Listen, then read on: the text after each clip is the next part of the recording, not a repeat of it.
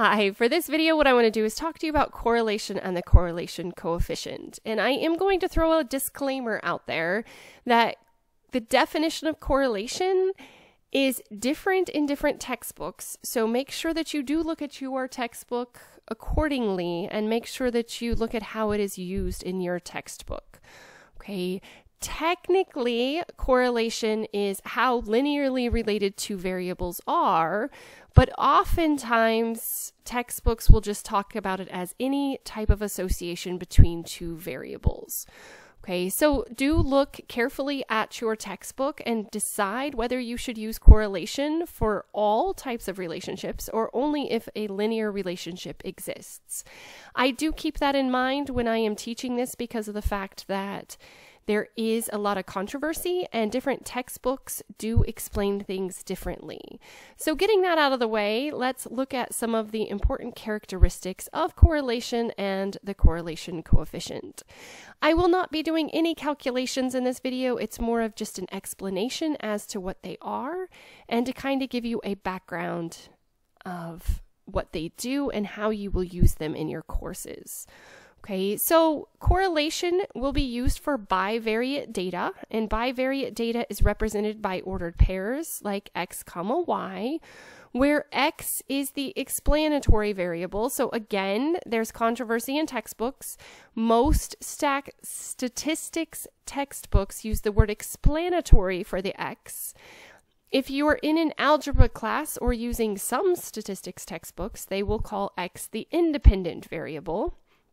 And y is going to be the response or the dependent variable. Okay, so one of the examples that I always like to give in my classes is if you think about your tank of gas in your car. When you first go to the gas station and you fill up your gas tank is full. Well, as you start to drive, your gas tank does decrease, or the amount of gas in your gas tank does decrease over time. Okay, and really the miles is the explanatory, so it explains how much gas you have in your gas tank. It's not the only variable that does influence, the miles is not the only variable that influences the amount of gas in your gas tank. There are other things like where you're driving, how quick you are when the light turns green, whether you're going fast or slow. So there's a lot of things that explain the amount of gas in your gas tank, but miles is one of the things that would help to explain how much you have. So the explanatory is the independent variable. That's the one that can change. And y is going to be your response or your dependent variable, and that's going to be the amount after you've plugged x into your equation. So in a scatter plot, we always put x on the horizontal axis and y always goes on the vertical axis. So I've drawn out here some different correlations that you might see. A negative linear correlation always goes down from left to right, and you can see that overall a linear model would be appropriate for this data set.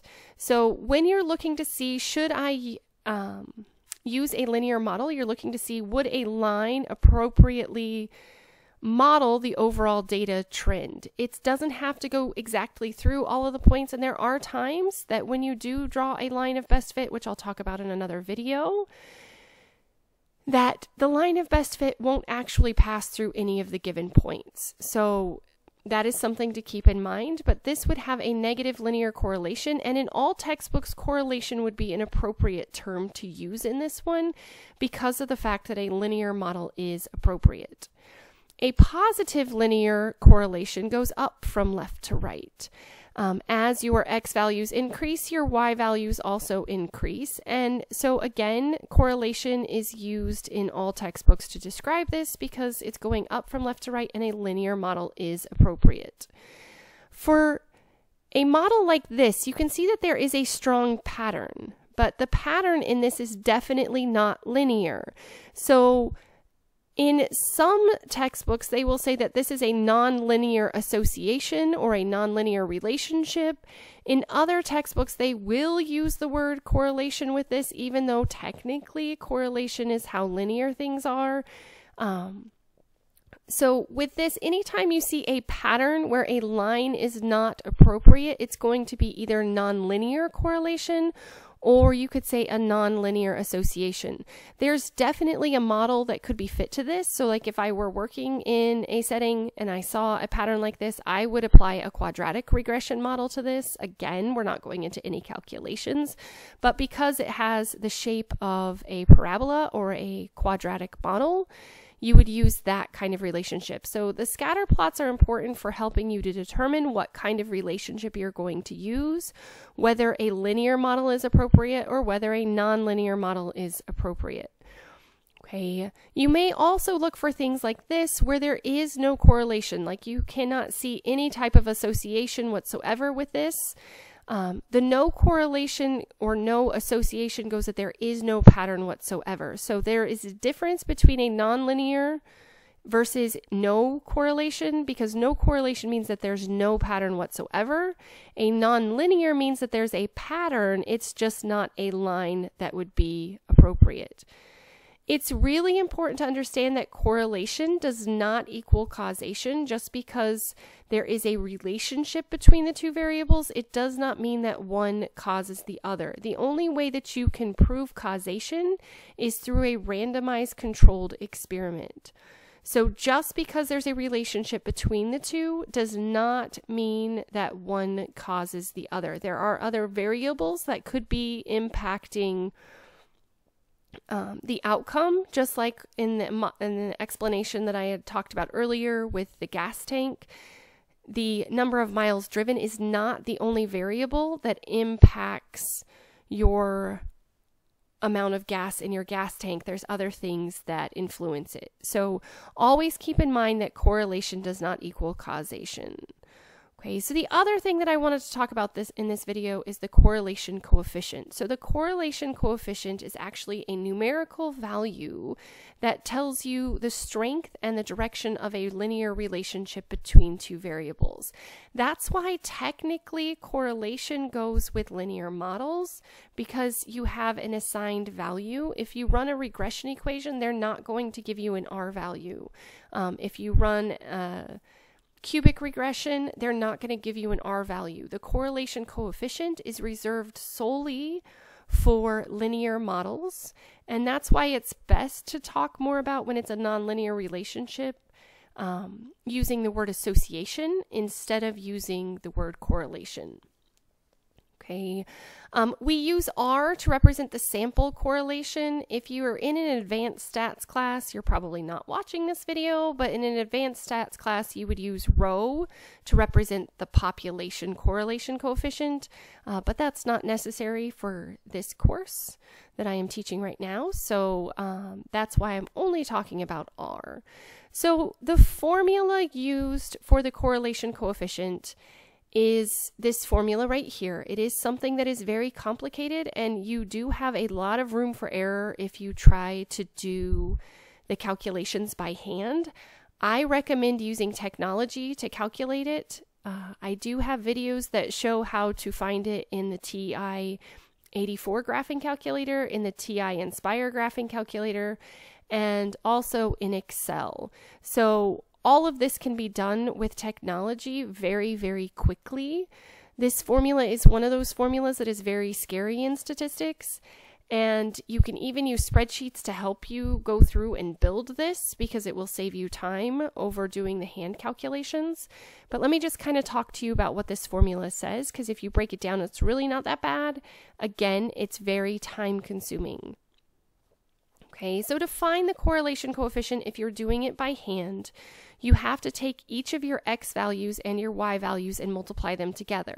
So if you had 20 points, you would have to take your first x and multiply it by your first y, and your second x and multiply it by your second y, and your third by your third, and continue on all the way down until you got to your last term, and you would find the product of your x and your y coordinates.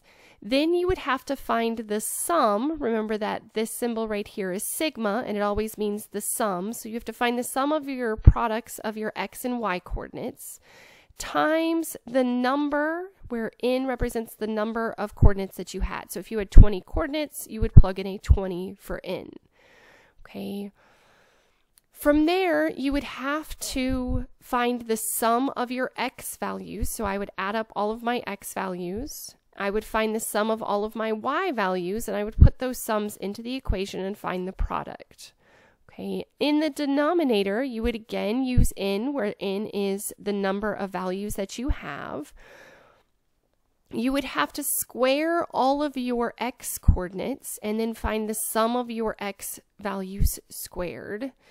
This one here is different than this formula because this part is saying that I'm going to take each individual x value, I'm going to square it, then I'm going to find the sum of those squares.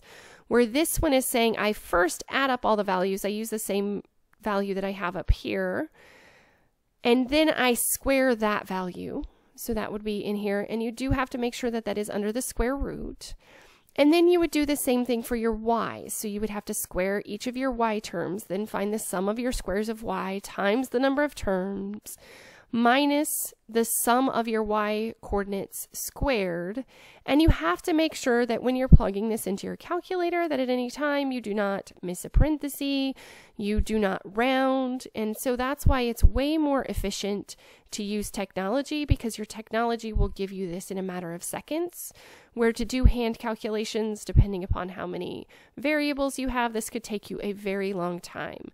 It's important to understand and see the formulas because you don't appreciate technology nearly enough without being able to see what it is actually doing.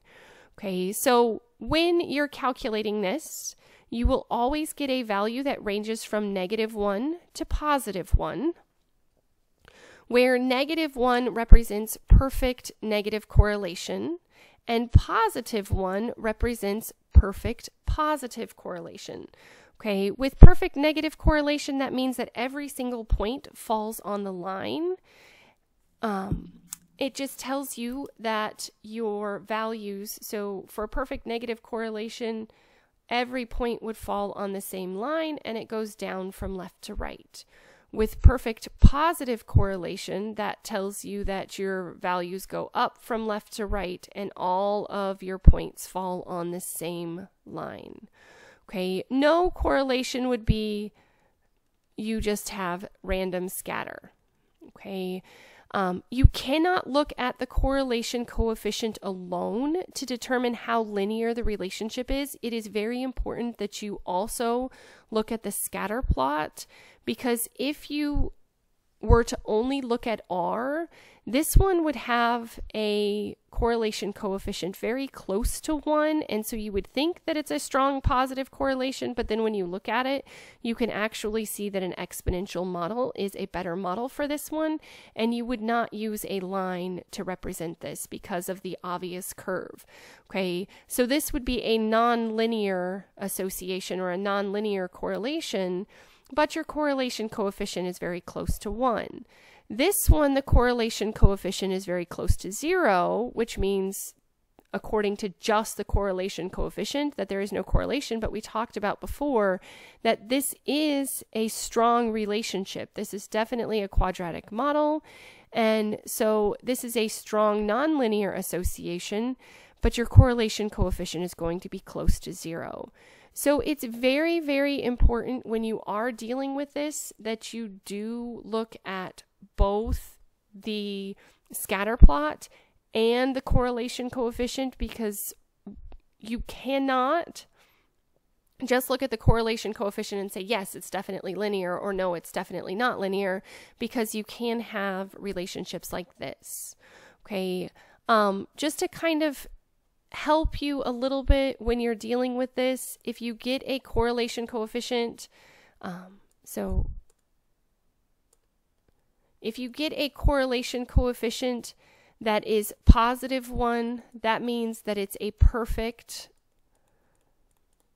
positive correlation. Okay. If you get something that ranges from 0.8 to 0.99, this would be a strong positive correlation. And models that have a correlation coefficient that you've verified that a linear model is appropriate, that it does go up. So something that would be strong would be like this. That would be a strong positive correlation.